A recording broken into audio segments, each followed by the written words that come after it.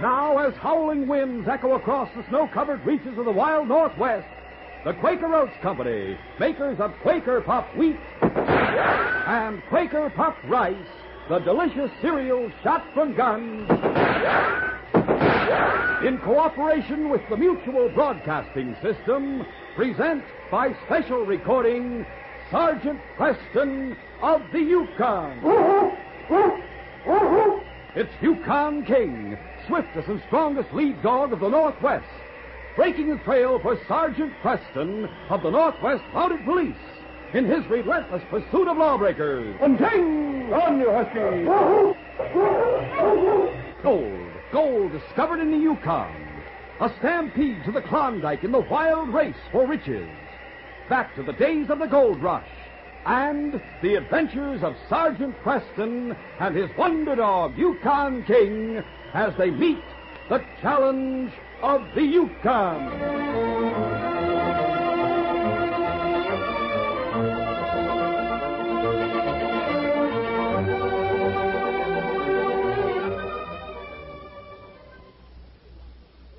Every young woman faces the problem in her senior year of high school of what she is going to do after graduation.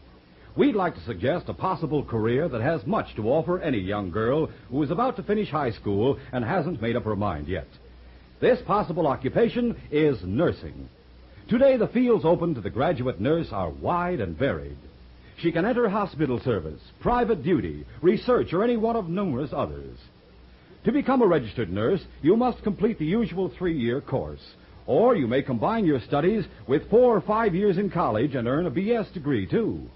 Your studies in such vital subjects as psychology, sociology, and child care are supervised by skilled doctors and graduate nurses. If you are interested in finding out more about this career, you should go to your nearest hospital or collegiate school of nursing, or you can discuss it with your school advisor. More nurses are a growing national need. Why don't you look into it today? This message is brought to you as a public service.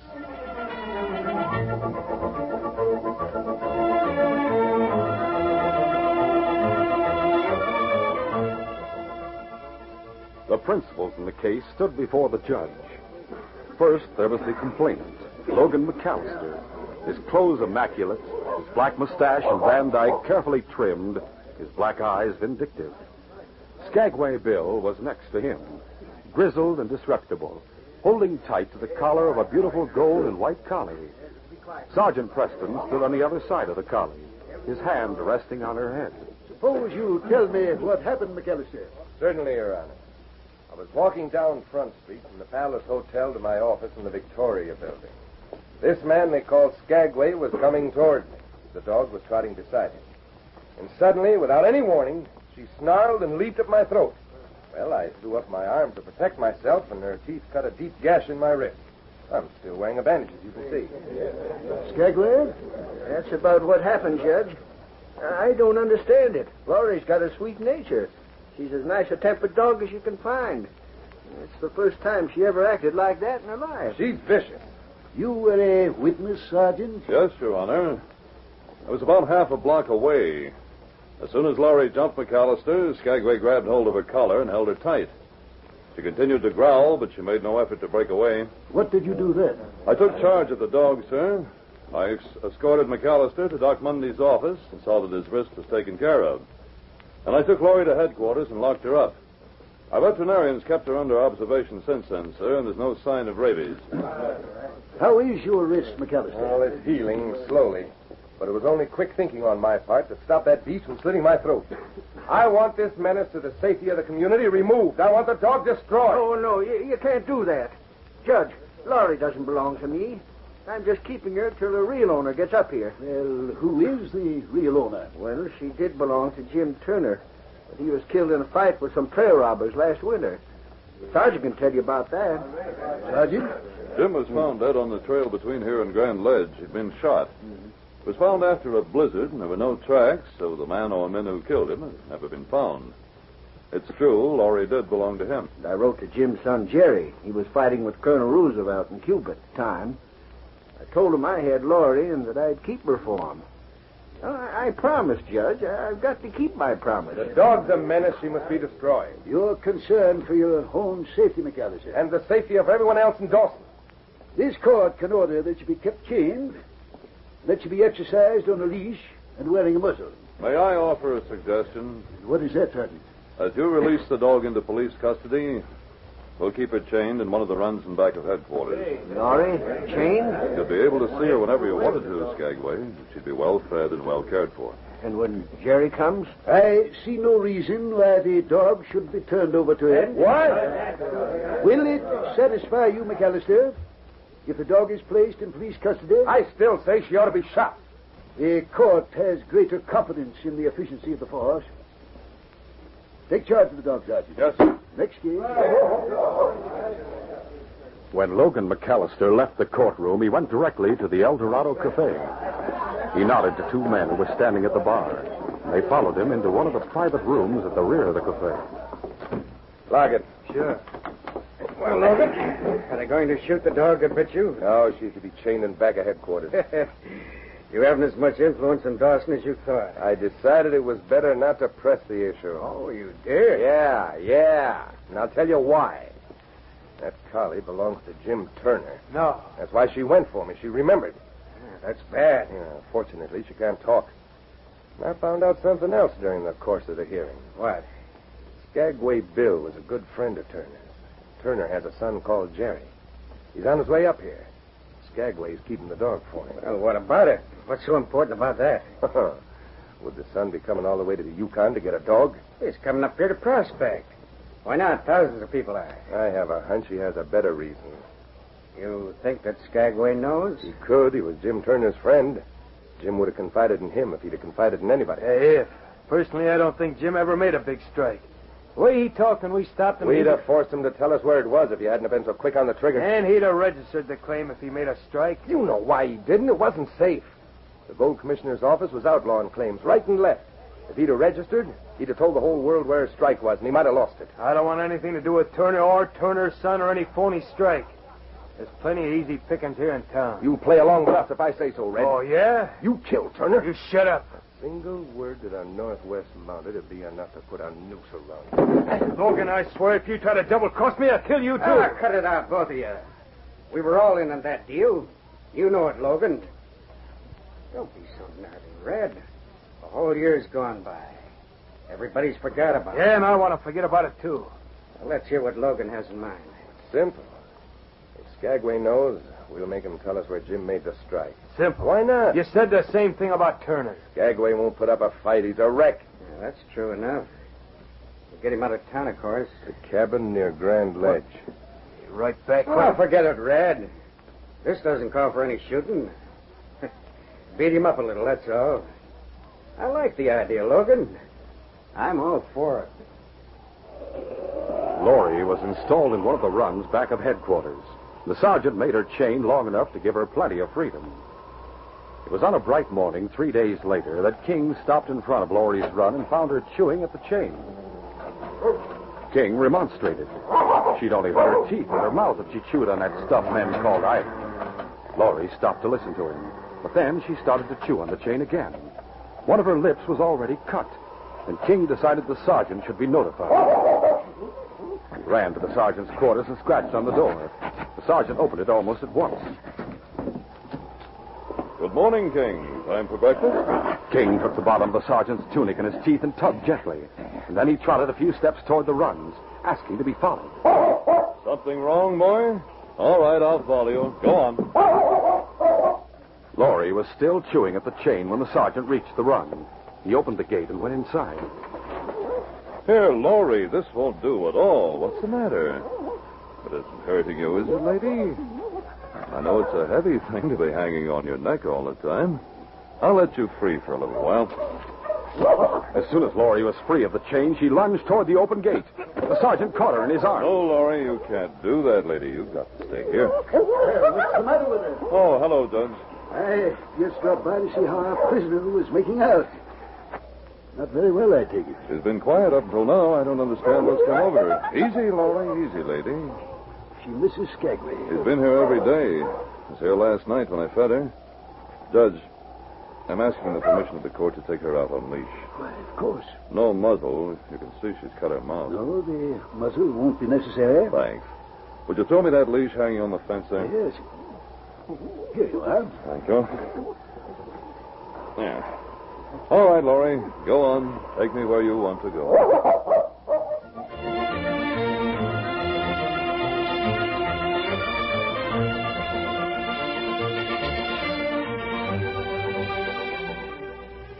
We'll continue our adventure in just a moment. He did it! A home run way out of the left field stands, and the home team wins the game. Are you kids there? Are you seeing the exciting homers that your home team makes and cheering them on? Come out to the ball game now as guest of a major or minor league team. Your free ticket is waiting for you right inside packages of Quaker Puffed Wheat, Quaker Puffed Rice, Muffet Shredded Wheat, Quaker Packle 10, which has 2 free baseball tickets. Yes, if you are 12 years or younger, just bring mom or dad or another paying adult and see a wonderful major or minor league baseball game free. Names of teams and dates are on every ticket. Hurry! Get a free baseball ticket package of Quaker Puffed Wheat or Rice, Muffet Shredded Wheat, or Quaker Packle 10. If your store doesn't have the special packages yet, just send the box top from the regular package of Quaker ready-to-eat cereal. Send to Baseball, Box 5205, Chicago 77, Illinois. Don't wait and miss exciting games. Act now.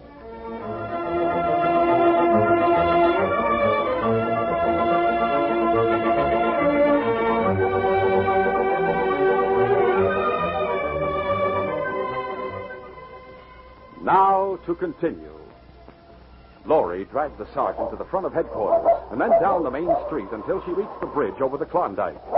Then she started east along the frozen surface of the stream, the trail that led to the Bonanza and the El Dorado, the famous creeks that had made the Yukon the greatest gold-producing country in the world.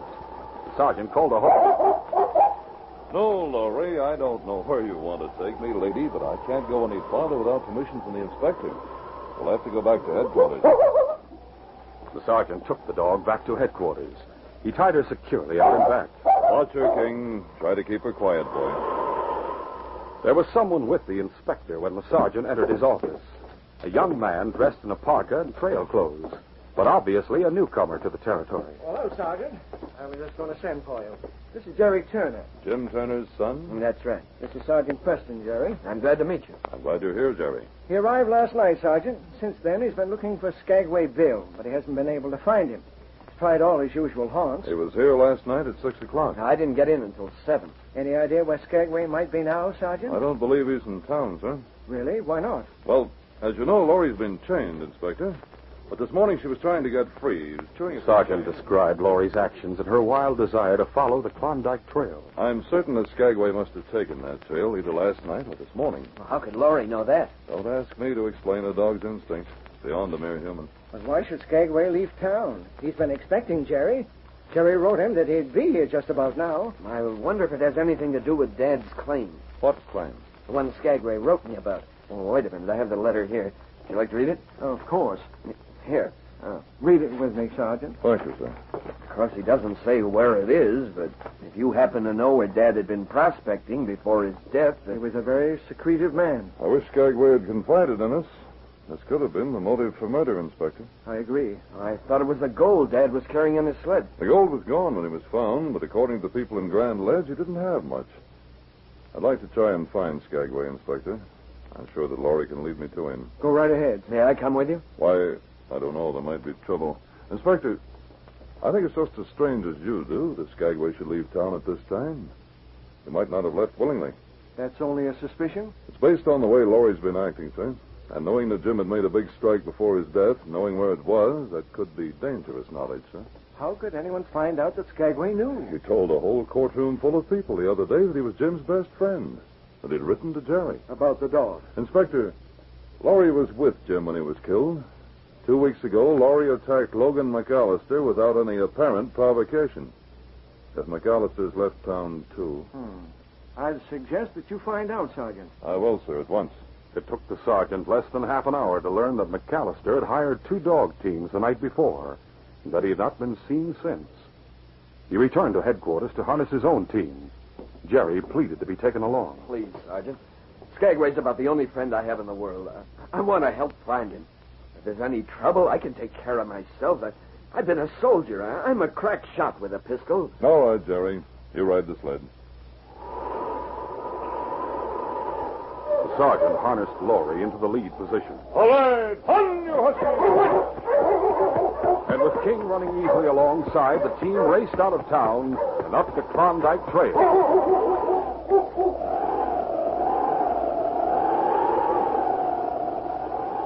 Late that evening, Bud Masters, who had fed Laurie during her vigil at her master's grave, was heading through the woods toward Grand Ledge. He was wearing snowshoes, and the brilliance of the aurora made it possible for him to travel fast. But when he saw a light glimmering through the trees, he changed his course. Who could be living in that deserted cabin? There were 2 sleds in back of the cabin, and a number of mounds in the snow that told him dogs had burrowed deep to go to sleep. He circled to the front where there was a window and looked inside. 3 men were lying on the floor wrapped in blankets. A 4th was sitting in the cabin's only chair. His hands were tied behind it. His ankles were also bound. Bud recognized the man. Skagway. And as if Skagway had heard the exclamation, he raised his head, saw Bud at the window, and mutely implored him for help with his eyes. Bud slipped out of his snowshoes and tried the door. It opened. Swiftly, Bud moved to Skagway's side, cut his ropes, and then helped the old man out of the cabin, closing the door softly behind him. Bud, don't talk now. You might wake him up. I haven't had anything to drink for 24 hours. I've got to have... Go ahead, eat some snow. Yeah. When Skagway had swallowed several mouthfuls of the freshly fallen snow, Bud helped him to his feet, strapped the snowshoes on. There. You go first. I'll follow you. They had only gone about a quarter of a mile when they heard dogs. Listen, they're a lot farther away than the cabin. Must be on the main trail to town. But the dogs at the cabin also heard the distant team and howled a reply. That'll wake McAllister and the others. They'll be able to follow our tracks. You haven't got a gun? No. You take the snowshoes. Go ahead. I'll wait here. No. They're killers, Bud. They're the men who shot Jim Turner. I may be able to give them a slip. The woods are thick up ahead. Some high rocky ground that's usually blown free of snow. A cave where we can hide out. Now, go on to your left. The 2 men forced their way through the deep, tangled undergrowth. In 15 minutes, they had reached the clear, high ground where the wind blew free. Skagway took off the snowshoes. Where's the cave? Near the top of the ridge. Better make it fast. I can hear them coming. Yeah, I'll give you a hand. The entrance to the cave was hidden by a cluster of boulders. Skagway and Bud reached it before McAllister, Mike, and Red came out of the woods at the foot of the ridge. Can you see them yet? No. Let's hope they figure we've gone over the ridge. Better get back a little farther. This is far enough. Hear that? Someone's in here. Over there. I can hear him breathing. It's a bear. Must be. There. Yeah, grizzly. What do we do? Keep to this side. As far away from him as we can get. Sleeping sound. Hibernating. Well, what if he wakes up? Well, he won't like it. We'll have to choose between a mad bear and bullets. I'll better keep quiet.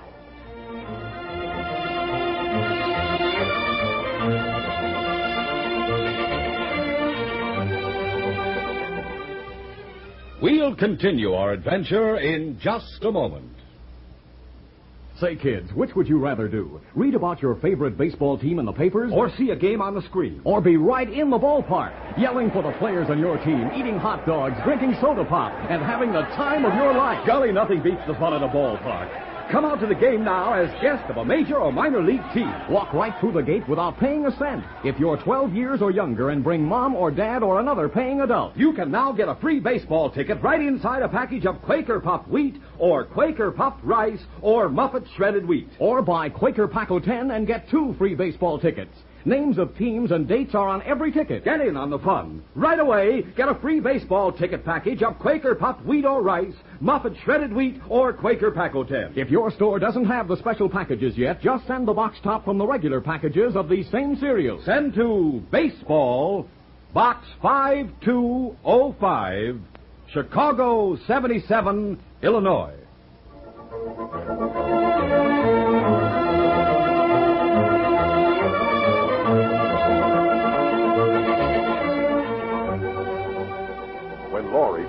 dragged the team off the trail and into the woods, Sergeant Preston stepped on the sled's brake. Quickly, he unharnessed Laurie and snapped on a leash. Easy, lady. Then he, Jerry, and King followed her into the forest. She led them straight to the cabin, sniffed at the door, and pulled on the leash once more. Jerry looked in the window. What do you see in there? It's empty. Blankets on the floor. Chair overturned. It's an easy trail here to follow. Go on, Laurie. Laurie plunged ahead. The trail was broken, and even when it swung toward the north into the heavy undergrowth, it was possible for the sergeant to run. King ran beside him, and Jerry struggled to keep up. Finally, they broke out of the woods at the bottom of the ridge. By the light of the aurora, they could see 3 men halfway up the slope. Hold it, Laurie. That's McAllister, the one in the light parka. Where he is?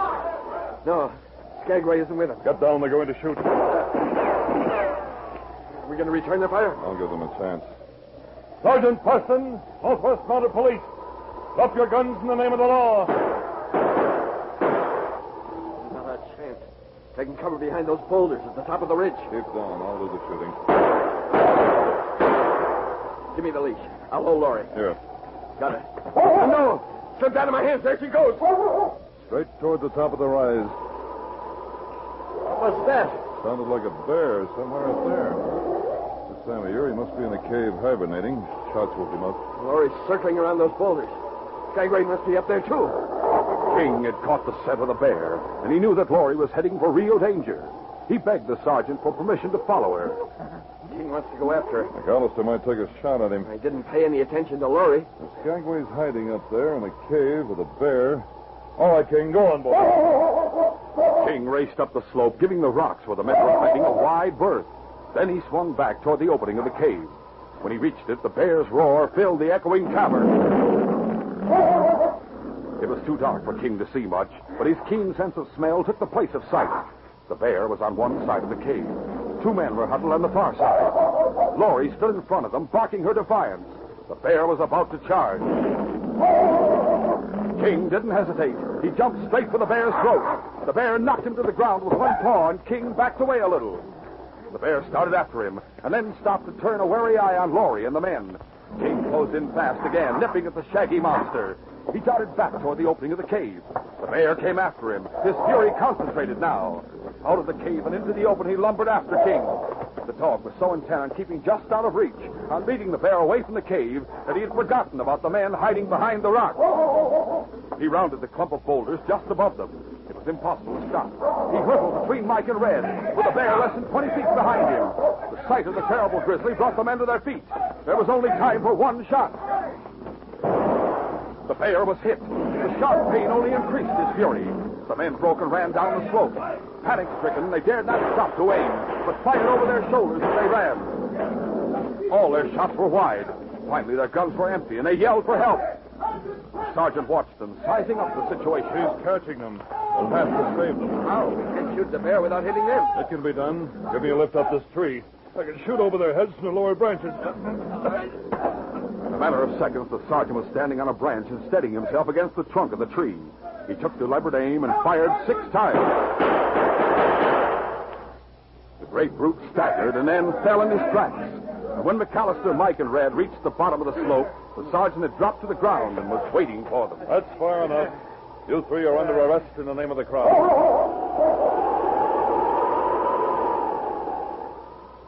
Half an hour later, the 3 prisoners were wearing handcuffs and sitting on the floor of the cabin, while Skagway patted Laurie's head and told the sergeant the story of his capture. You guessed it right. They wanted to make me tell them where Jim had made a strike. I'd have died before I told them. And pretty soon I realized I was going to die anyway. Why? Well, they got to fighting, and it all came out. Red shot Jim. The others were in on it. After I knew that, they couldn't let me live, could they? I thought I was done for until Bud came along. Might have been better if I hadn't come along. If you hadn't set me free, The sergeant would have found you. Laurie was heading him straight to you. And the 2 of us wouldn't have had to face any bear. Sergeant, you can't believe the way King acted in that cave. Made the bear mad. Made the bear chase him right out of the cave. If it hadn't have been for that bear, Yes, if it hadn't been for the bear and for King and for Laurie, you 3 might have escaped for a little while. Not now, though. You'll pay for your crime, and Skagway will show Jerry where his father struck it rich. Yeah, I sure will. We'll be partners from now on, Skagway. You and I and Laurie. It sounds good to me, son. Sounds good to us, too, doesn't it, King? In fact, it sounds as if this case is closed.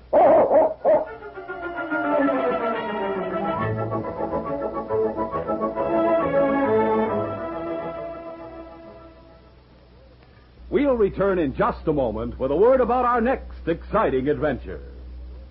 Your musical treat of the day waits for you throughout the week on Mutual. Each Tuesday and Thursday evening, it's time for Eddie Fisher and a session of music as everyone likes it.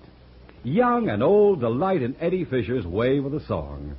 And he's joined on every show by Fred Robbins as MC, Alex Stordo's orchestra, and outstanding guest stars. Every Saturday, the teenager's favorite, Johnny Desmond, brings Phonorama Time and a roundup of the newest and best in popular recordings. On Sundays, the Enchanted Hour presents favorite music from the world's best-loved composers. Every weekday also means time for Hawaii Calls and authentic melodies of the islands. Music fills Mutual's air throughout the week. Hear the Eddie Fisher Show, Johnny Desmond with Phonorama Time, Enchanted Hour, and Hawaii Calls on Mutual throughout the week over most of these stations.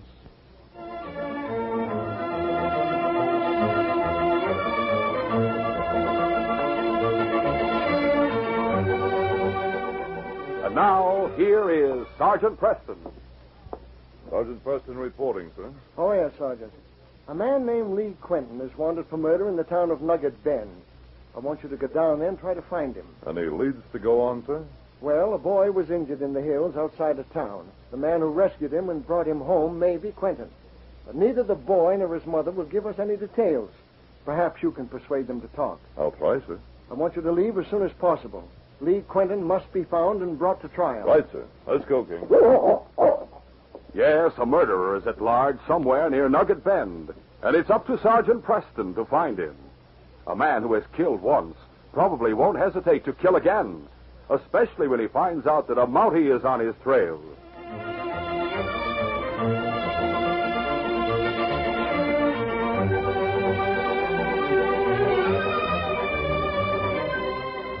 These Sergeant Preston of the Yukon Adventures are brought to you every Monday through Friday at this time by the Quaker Oats Company, makers of Quaker Puffed Wheat and Quaker Puffed Rice, the delicious cereals shot from guns.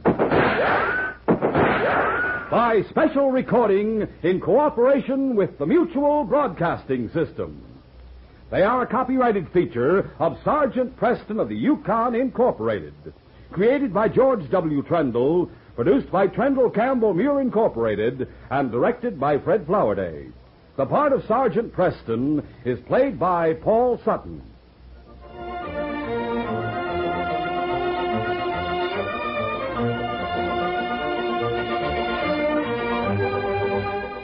This is J. Michael wishing you goodbye, good luck, and good health from Quaker Puffed Wheat and Quaker Puffed Rice. So long.